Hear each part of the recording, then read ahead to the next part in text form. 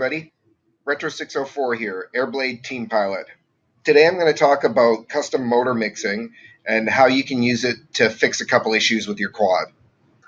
The main two issues we're going to fix with mix commands is your motor port failing, or if you've screwed up and mixed up your signal wires during your build. Those two issues we can fix quite easily with mix, and we're going to go ahead and do that. Now, you can see the commands I have listed over here. This is actually the default setup for QUADX that we're looking at here. So motor 1 is actually motor 0 when you're talking about the commands. So this here is the relevant data for the rear right motor, which corresponds to motor 1. Now, what happens if you've messed up these locations? Say that you've swapped your motor wires around by mistake, and motor 1 is actually where motor 2 is, and motor 2 is where motor 1 is. Well, that's pretty easy. All we're going to need to do is swap these numbers around and dump them into the CLI, and you'll be good to go. What we're going to do is swap these numbers around and input it into CLI, and that will swap the motor locations. Now keep in mind, if you go to spin these motors up in the motor tab or in BL Heli, they're still going to spin as whatever you've got the signal wires as. So if you slide up the motor tab 1, it's still going to spin the motor in whatever location you actually have motor 1 in. But the quad won't care when it flies. All the quad cares about is what these numbers say. It doesn't matter where the motor locations are or where you've wired them up. As long as these numbers are correct as to the orientation of the motors, you're good to go. So if we're going to swap motor 1 and 2 around, that's really easy. We'll just go change this to motor 1, this to motor 0. We'll copy this entire command. Now we're going to go into here and change the mixer settings to custom and save and reboot.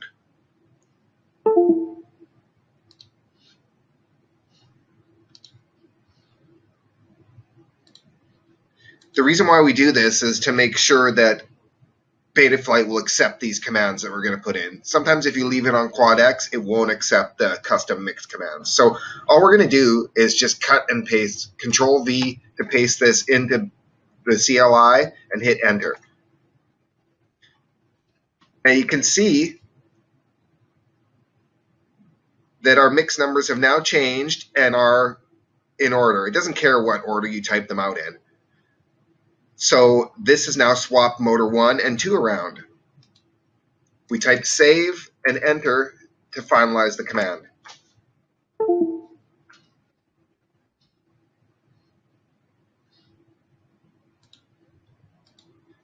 Now if we go back into CLI and do a dump,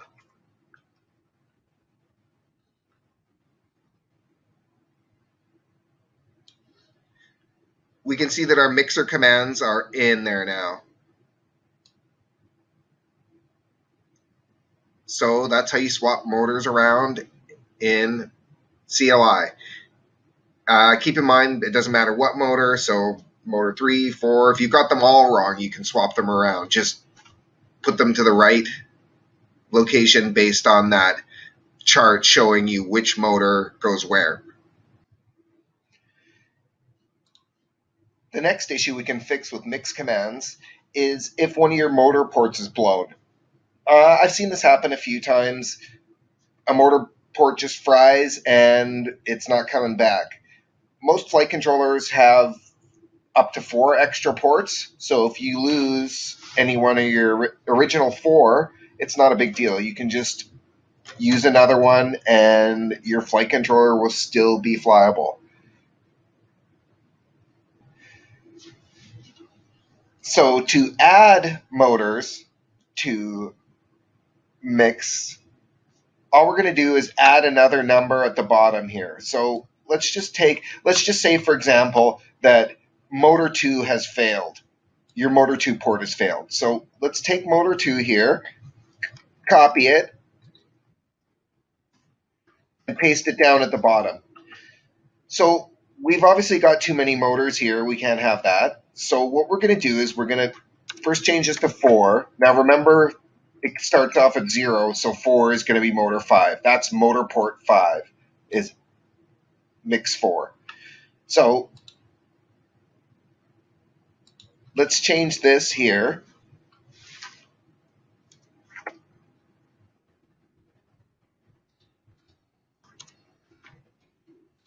Okay, that looks better. But we're still have got 2 commands that have the exact same location.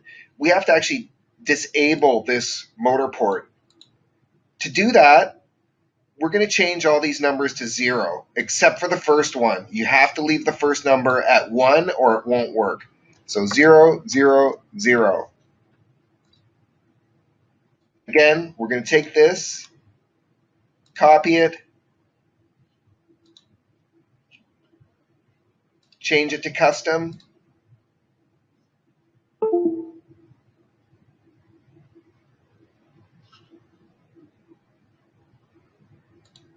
go into the command line interface, and paste it in there. Then type save.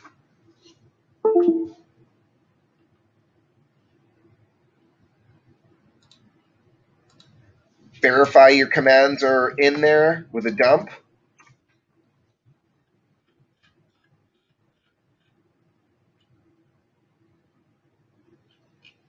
And then we can check to see if that worked.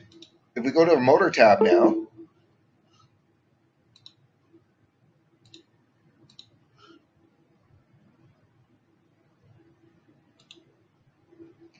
you can see we've got an extra motor here. So that's how you fix a bad motor port using mix settings. There is one other trick with mix settings that I'm going to show you. So what happens when you have a hex or something that is really weird, or you've really screwed up and one of your motors is spinning the wrong way, etc., etc. Now you probably want to get the soldering gun out and fix that and put it back the way it should be. But if you can't, or you're too lazy, or you just want to mess around with something weird, I've been using this MixerCalc for quite a while. I don't know exactly who made it. It's not listed on the site here, but it's at iForce2D.net, and I will post the link to it as well as all the relevant commands for this video in the comments below. But basically what this allows you to do is do custom motor mixes without doing it all out on paper. So you can see that you've got it set up by default as a QUADX configuration. This was generally used in the past to do custom mixes depending on where the quad's motors were. We don't really use that anymore, especially, well, if you use an X quad, you don't need to do it at all because all your motors are equal distance apart. Now, if you want to get technical, if you were using a flying frog design or something, like say the Atom, what you'd actually want to do is set this up to be the way that the Atom is. You can specify the numbers, the distance through measurement with these commands over here. And once you've done that, you can go down here and you've got your commands, your custom mixer commands. Basically, this helps the quad during tuning. If it knows how far apart your motors are, it can better adjust the power based on that. Again, we don't use that anymore. I'm not sure why, but this is still a useful tool because you can just delete all these motors yourself and build up your own configuration. Like say if you want to have all the motors backwards on your quad for whatever reason you want to, all you have to do is just set it up like this.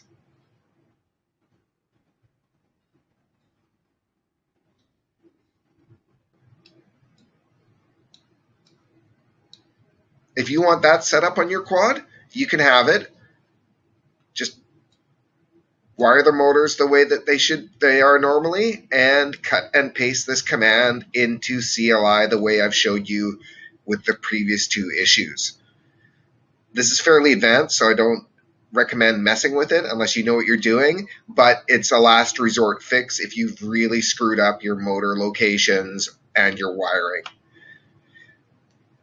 That's about all I've got for today. Good luck, and hope your quad stays in the air.